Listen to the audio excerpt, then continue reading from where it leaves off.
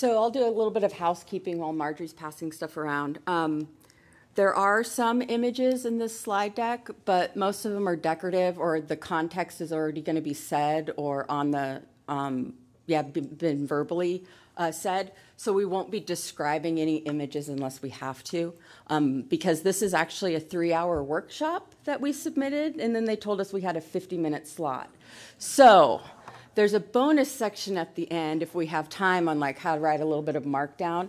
But we have our link to the slides there. If people want to follow along, there's some resources to good markdown editors. And then also you'll be able to see that section on markdown, and we'll add to it tomorrow. If we run out of time, you can do those bonus slides at home. And that's a bit.ly link. bit.ly DrupalCon-writer-workshop.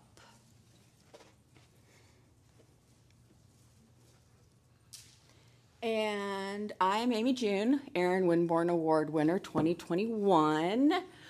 But I'm going to describe my image because I'm wearing a Drupal Camp Asheville shirt. And Drupal Camp Asheville is July 7th through 9th in beautiful Asheville, North Carolina. And one of the things that me and Marjorie did in a past lifetime was we were editorial managers for some very popular open source and architectural magazines online. They no longer exist, but Drupal Camp Asheville has a neurodiversity initiative where we understand that not everyone likes to present their content verbally through a presentation, so we're accepting articles. So if an article comes out of this, you feel free to submit it to Drupal Camp Asheville. And that's Marjorie Freeman. She has not won the Aaron Winborn Award yet. Yet.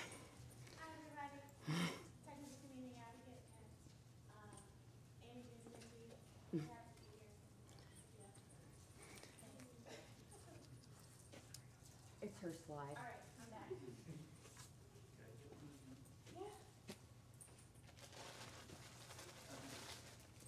You want a vintage open source? Yeah. Okay, is this my slide? It is your slide. All right, so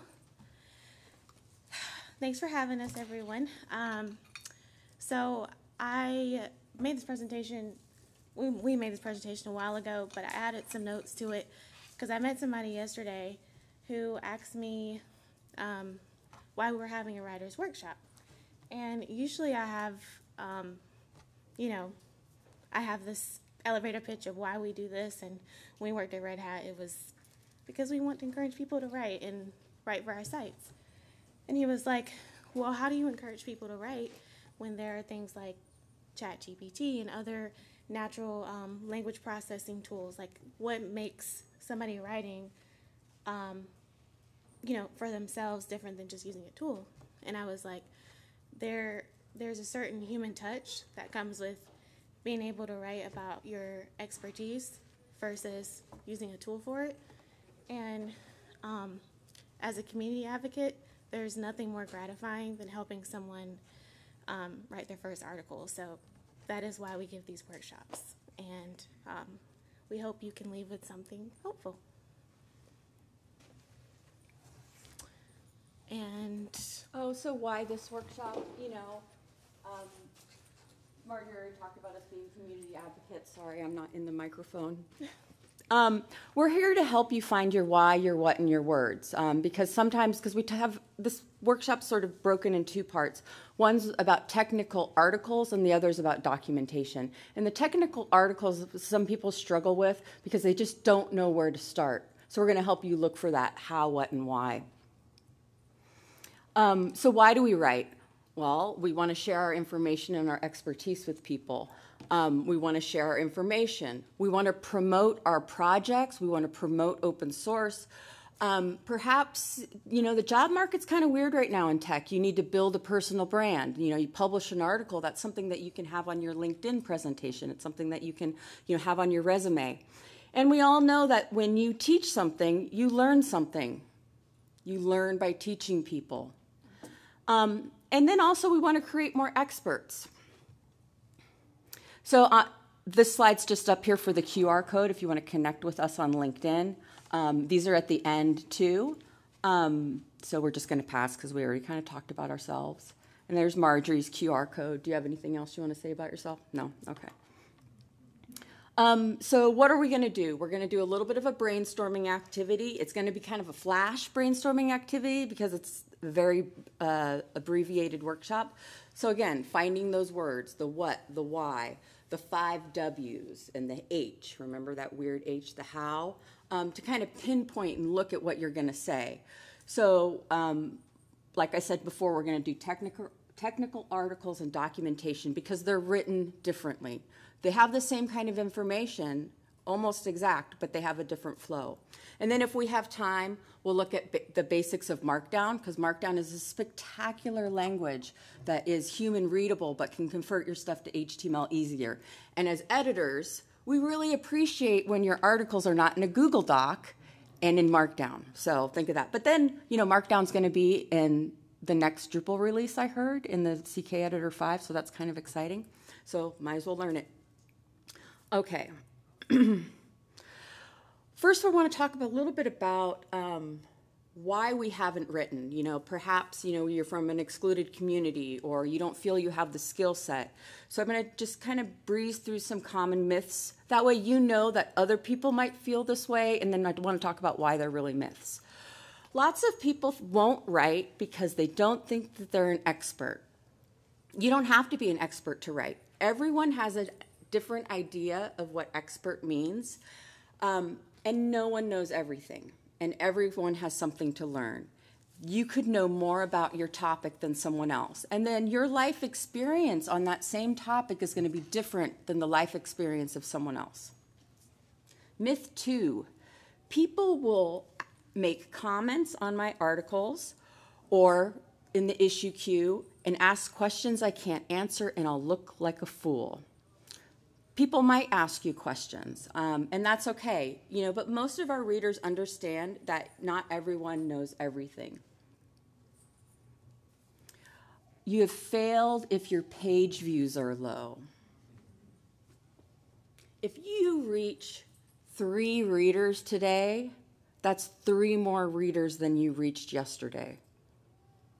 And what they take away, you might not know. That's 300% markup. You know, you've enriched and you've bettered 3 lives. And then we have myth 4. We get this a lot when we solicit articles, is how to is the only format used to share my knowledge. There's all different types of articles that you can do. And I don't know if we go through the different types because we don't have time, but there are more than just the how-tos.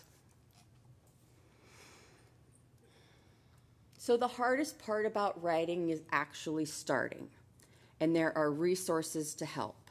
And we'll show this slide at the end.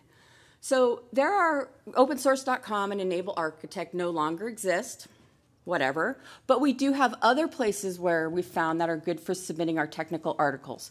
There's sysadmin Signal, where they talk a lot about the sysadmin kind of culture. As a contributor, you can expect editorial services, technical reviews, final approval. You can have final approval of your article before it's published.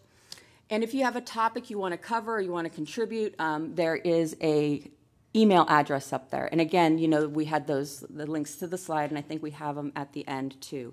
Technically Rewrite is from one of my writers in the open source community that he decided, since opensource.com no longer exists, he's going to start a website. It's a community of technical writers, technical editors, copy editors, and web content writers, and they would love to share everyone's story. Your article can be anything related about technology, such as tools, tips, how to get started, what you've learned, and all kinds of other topics. And I mentioned Drupal Camp Asheville, July 7th through 9th in beautiful Asheville, North Carolina.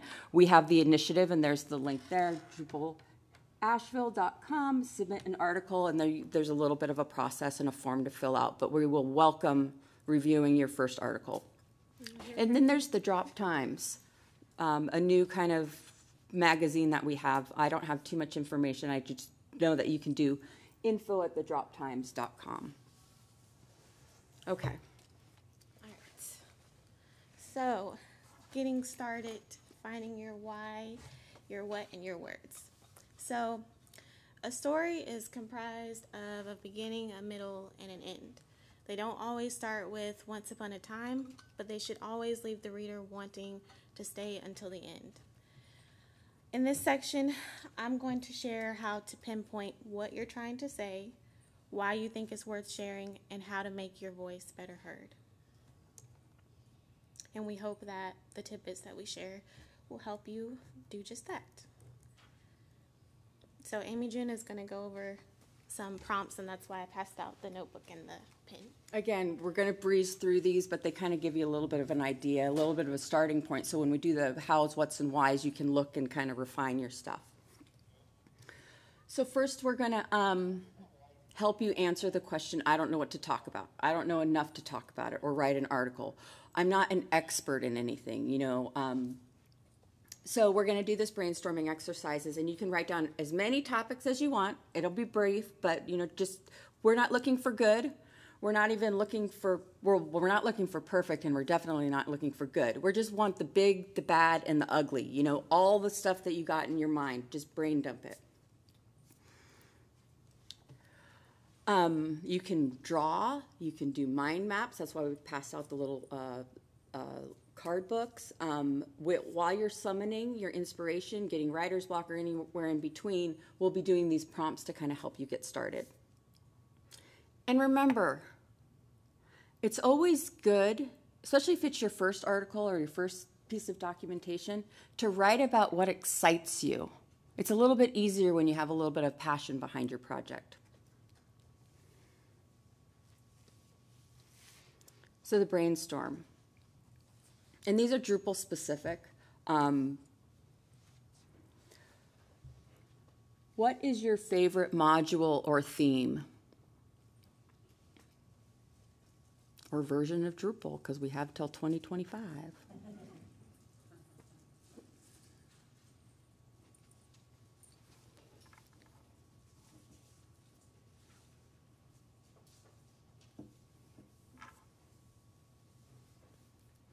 What cool tricks do you use all the time? So remember, the tricks you use, someone else might not know about.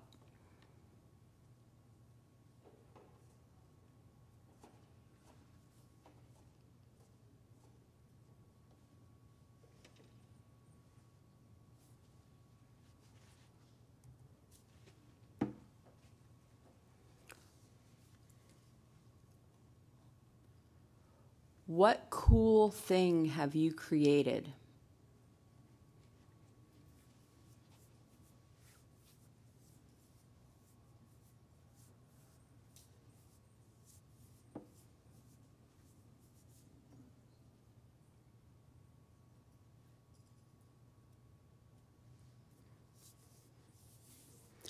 What is the last thing you learned, and how did you learn it?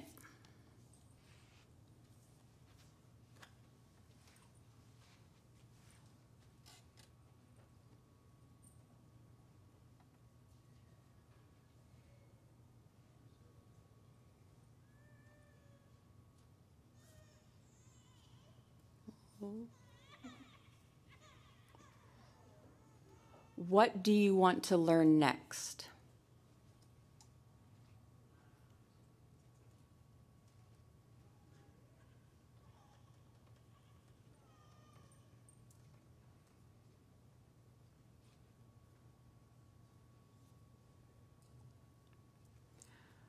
What is the biggest challenge you've ever had with Drupal? And how did you overcome that biggest challenge? So think of like case studies.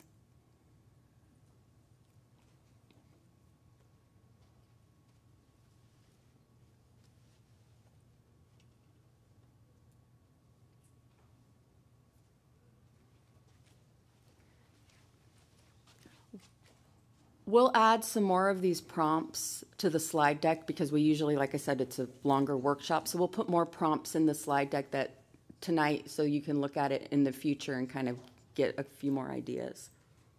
Cool. All right. So now that you have those written down, we'll go over, well, first I'll talk about the 5 W's and the H, and then I will go over a sample passage that you can use some of the ideas that you wrote about and kind of walk through identifying your W's and your H. So many of you probably learned about the 5 W's and an H in elementary school, but I'll just go, over them really briefly again. So your who, your what is what it is you're talking about. So the tool or whatever subject you're trying to tell your specific audience about. Your who is your audience. And your when and where is tricky because it can also be a how, but it's also like in what circumstances would you use or would somebody use X? X being your what. Why should they even be reading about this tool? Why are you writing it, and why do you want people to know it's so important? And then how can they use it? This is going to make up most of your body text. How is this going to benefit them? How do they implement this? What challenges did you experience while you were working with it, and how can they overcome it? So I will go through a series of slides that will show the what, the who, the when, the where, and the why, and then I'll just kind of open it up and see if anybody can identify each part of the passage. It's okay if nobody speaks, but if you would, that would be great, so there's not like that awkward, okay, I guess I'll go to the next slide, but no pressure. Okay, so the what is, what are you sharing about? And I'll go to the next slide, and then I'll ask if anybody can actually identify the what in the passage. So I know everybody can read, but I'll read it anyway.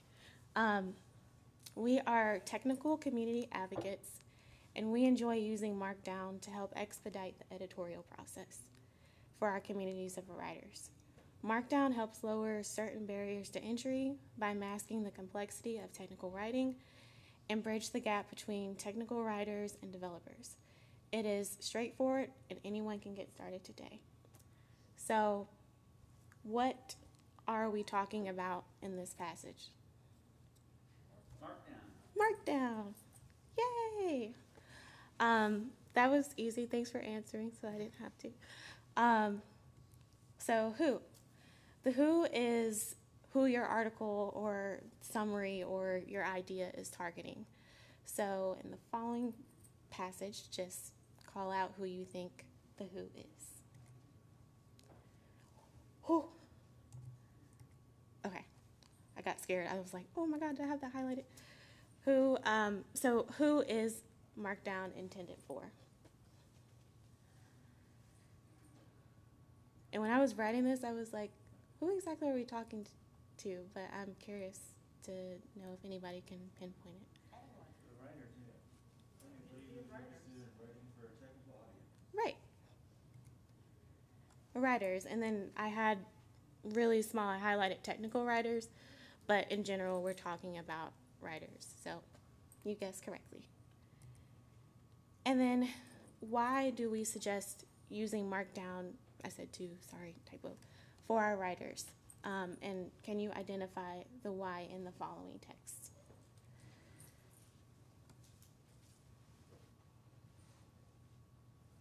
It lowers the barrier to entry. It bridges the gap between writers and developers. Oh, straightforward. Anyone can get started today. Are you using Markdown right now? I am not using Markdown right now, but we'll talk about it later. And I feel like I don't want to doubt myself. Go ahead. Make writing docs easier and quicker? Okay, I'm up for debate on this one, but I actually put masking the complexity of technical writing just because that is why I'm recommending Markdown for writers. But I think, Well, it could be it could be your point of the why. Your Yeah. whys might be different than Marjorie's in this one. yeah, and that's, I mean, I guess that's another point, like, why are you writing about Markdown? Amy June, do you have anything to add to that? Like, every article is subjective, right? So everybody's why is going to be different. So yeah, but that's why I put, we recommend Markdown for writers, because it helps us in the editorial process. And then the where and the when. When and where would we use Markdown or suggest using it to writers? This can be another way to explain how your subject will be used. So when do you think, when or where would we use Markdown? When or where would Amy June and I, as technical advocates, use Markdown? Exactly, yeah. I was confusing myself. I forgot we were talking about me and you, not the actual writers. Yeah. So yes, the editorial process. And then this is where you define the application of your what. So this will be like the actual meat of what you're trying to talk about. This is usually what prompts someone to want to read your article.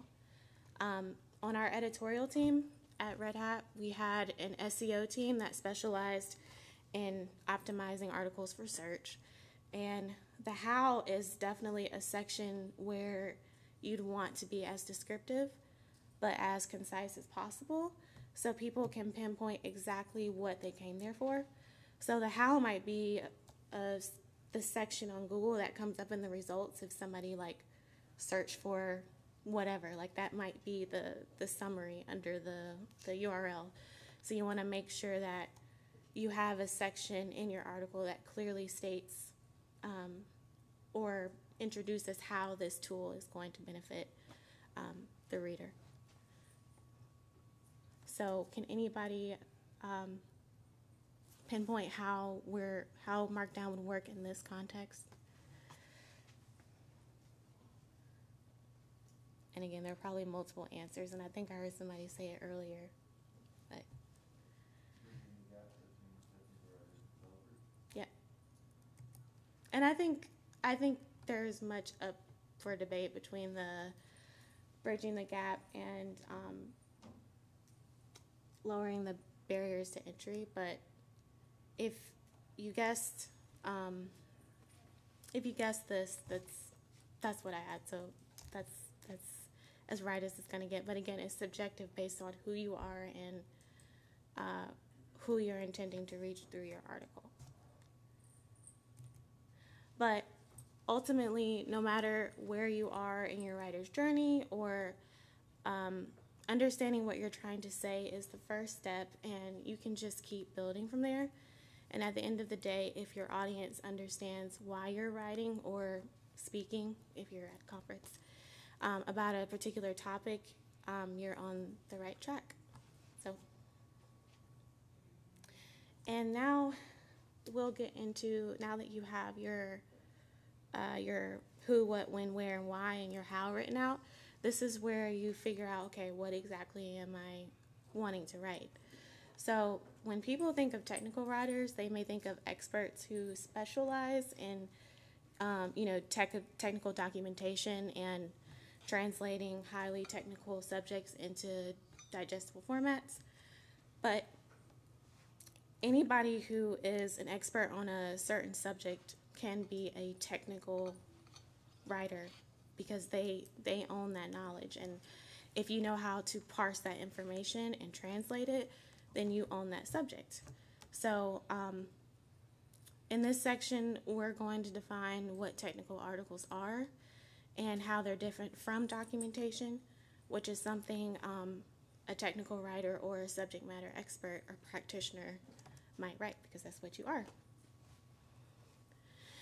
So technical articles or blogs are an informal way to share about your technical expertise.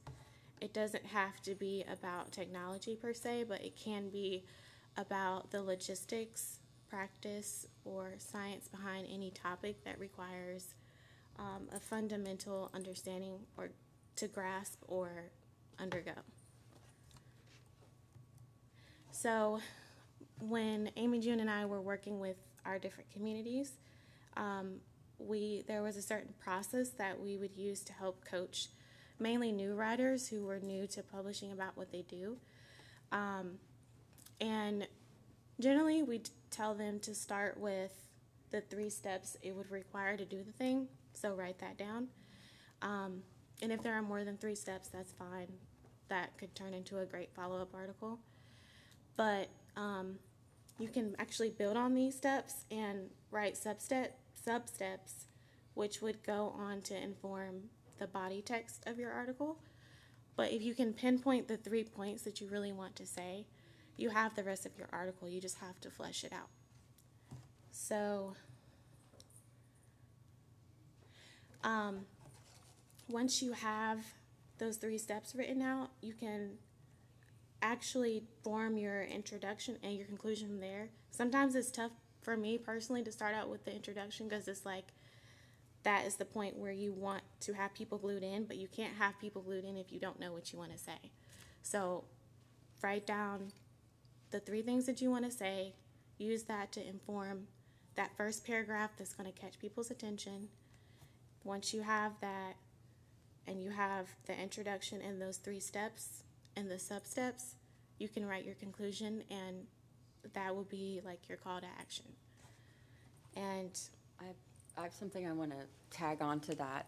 That beginning paragraph, it's kind of important to make sure that you're leading your readers in the right direction. They know what to expect out of the article, and you're not giving them anything like clickbait kind of stuff. So make sure that, that's why it's important to kind of do that at the end. You want to introduce the topic, because what if it's a 14-minute read? They're going to look for some stuff and it's not there, and you're probably going to lose your content consumer halfway through if some of that stuff wasn't in that beginning paragraph. That's a good point.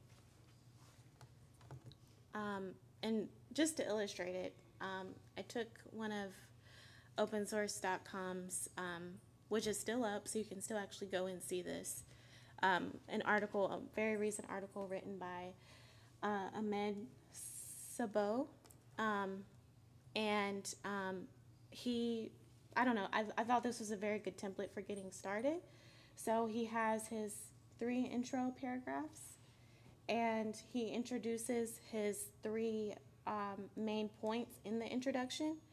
And I couldn't screenshot the entire article, but you can see he has his 3 bullets here, and then his body text is going to go into more detail about those 3 bullets, and I just blew them up here. But this is an easy way to kind of format your thoughts, and of course every article is going to be different, but if you're just getting started, this is an easy way to structure it. And I included the link at the bottom if you want to check it out. And I'll let Amy June talk about documentation. Okay, so there's this website called Indeed. No big deal. But according to Indeed, technical documentation is more formal writing style that describes the application, the purpose, the creation, or the architecture of a product or service. It's a little bit different than telling your story in an article.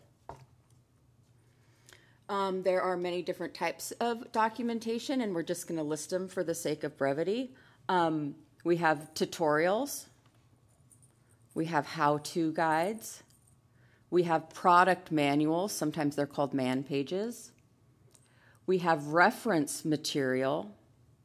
We have project plans.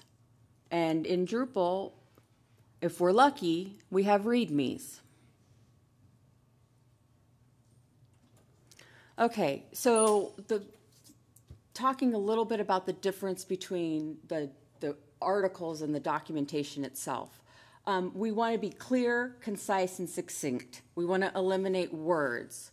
We want to be careful of jargon, buzzwords, pop culture references, and more specifically, we want to eliminate those words that do not directly enhance or support the purpose of your document design. No sparkle, no rainbows, nothing. This is the point of technical documentation. You want to have it be as clean and concise as possible. And remember, with something like Drupal, we're a global market. So the more concise we are, the easier it is for everyone else, the easier it is to translate. And remember, those pop cultures terms or those buzzwords don't translate in other languages and cultures. So you want to use specific nouns. You want words like things, kind of nebulous, you know, they should be eliminated from your technical writer's lexicon. Lack of nouns, specificity can cause confusion. People are not quite sure what the point of your sentence is. So what things specifically? What people?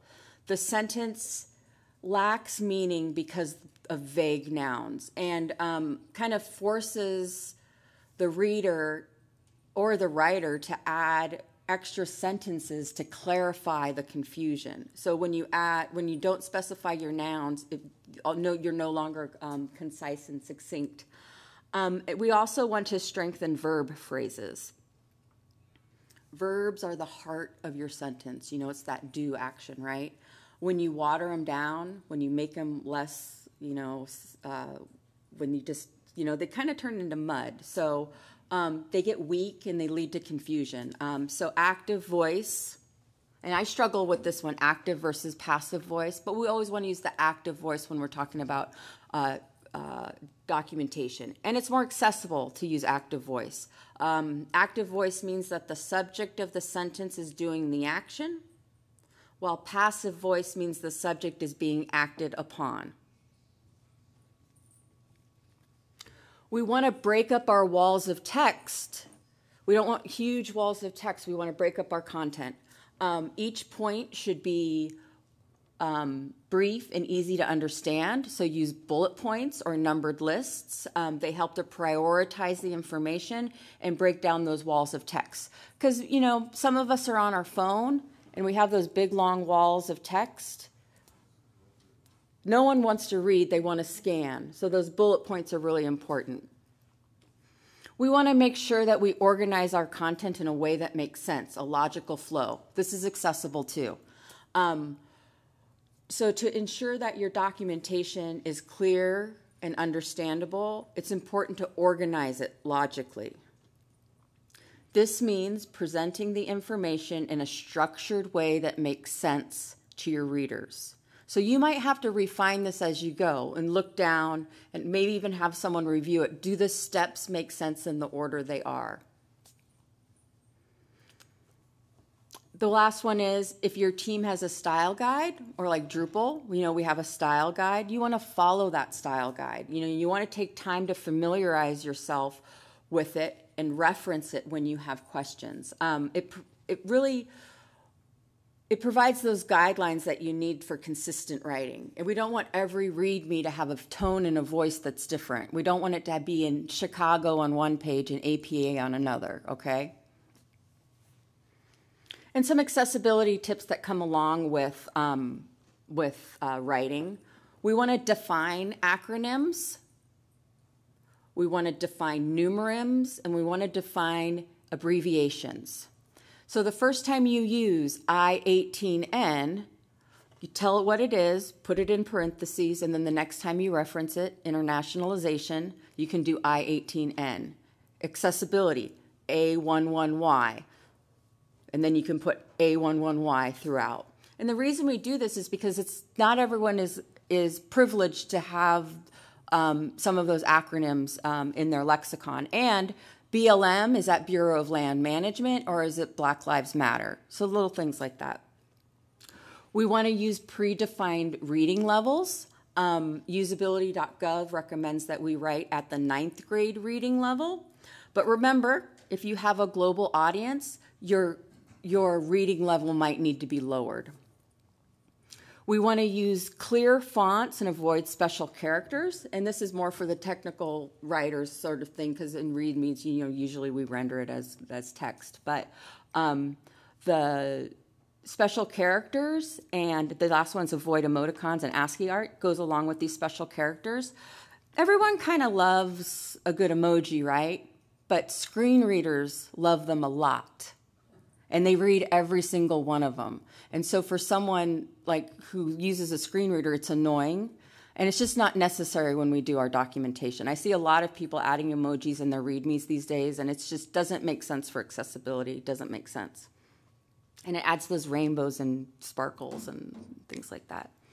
So some bonus tips. We want to make sure that we write to one person. We want to use singular. We don't want to do we or let's, us. We don't want to use pronouns. We want to make sure we write as if our reader is doing the task on their own. So no will, should, or could sort of verbs either. Write for one clear result. This means teach, persuade, perhaps enlighten, on those technical articles. One idea. And then try typing your topic into search to see what other people are saying about it. Just curious, right? And then we also say to use Markdown. So Marjorie's going to talk about some takeaways. Again, sake of brevity, this is a little bit abbreviated workshop. Yeah. And I'll also add to the last slide about typing in your topic into search. It's a great way to inform your headline too. So how to use Markdown. That's a great headline because I guarantee you somebody has typed that into Google, and it just increases your chances of your article being found. But 5 important takeaways. Direct your article to the readers and not the curators.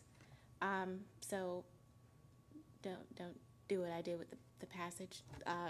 Think about who it is that's reading your article, and just assume that, like Amy June said, that anybody is going to stumble upon it. So somebody with tons of technical knowledge or somebody who is just starting out in their journey, make sure that you're not assuming that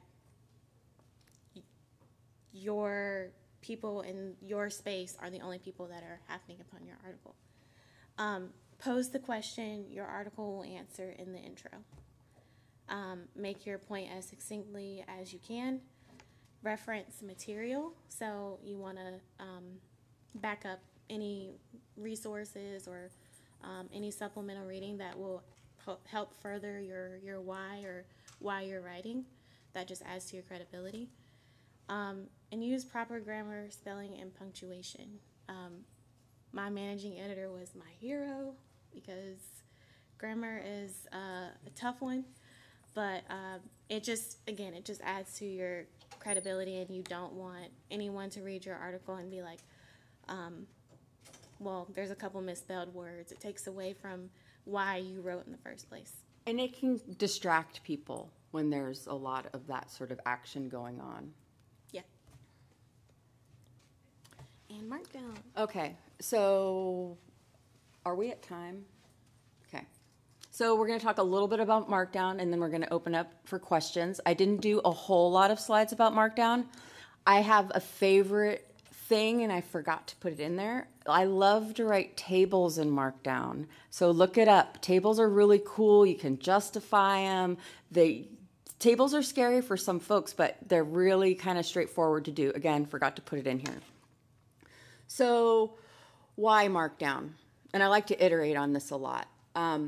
It's simple, it's intuitive, it can be converted to HTML, PDF, or other formats by using just a couple of tools and platforms that are pretty standard across our industry. So think of using Markdown like you're using your editor without using the buttons. All of those WYSIWYG buttons that you have, most of those that you can write in Markdown. So have you ever, maybe y'all are more technical than me, you like submit a session somewhere and it's just a box and you're like, oh, where's the bold? Where's the whatever? Usually those boxes will take Markdown.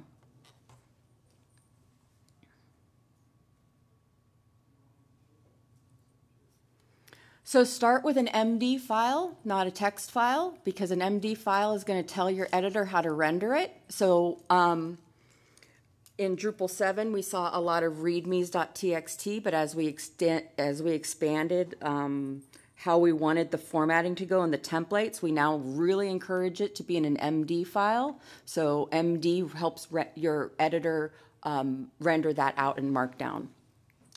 And the plain text files just don't allow that kind of formatting, you know, like the headings and the subheadings and the bolds and the italics, and Markdown format does. They're kind of between a text file and a markup language like HTML. They're sort of that in between. Know your flavor of Markdown. There's a lot of different flavors of Markdown out there. GitHub has one flavor of Markdown that may not work in a different editor, so pick your flavor and kind of stick to it. I kind of think that these Markdown, different types of Markdown as like different dialects. I don't know why, but they're just different enough. Find a good editor. My best advice for folks who are looking for a good editor, you don't need a huge IDE when you're a technical writer, right? But take your time and find out which one you like the best. You know, which plugins does it have? Which, you know, how does the UI look? Is it accessible to you?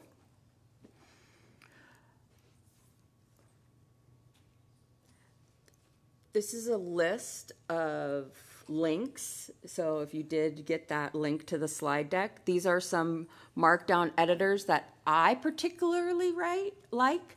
I like VS Codium a lot. You know, it's VS Code, but open source. All of these are open source. Joplin's a real good one. I saw someone taking a picture. Did you get your shot? Okay. And then, again, abbreviated session. So this is me and Marjorie again, our LinkedIn. And if anyone has visual-induced motion sickness, if you want to close your eyes, I'm going to split back to the top of the deck real quick. And I don't want anyone to get sick.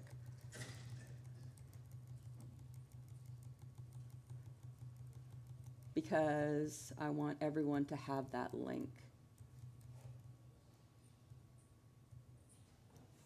The bit.ly link. And we'll add more of those Markdown. I'll do the whole table slides and that sort of stuff.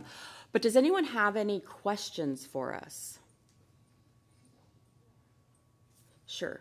When you say avoid special characters, does that mean like N dashes, M dashes, that sort of thing, or is it like pound sign?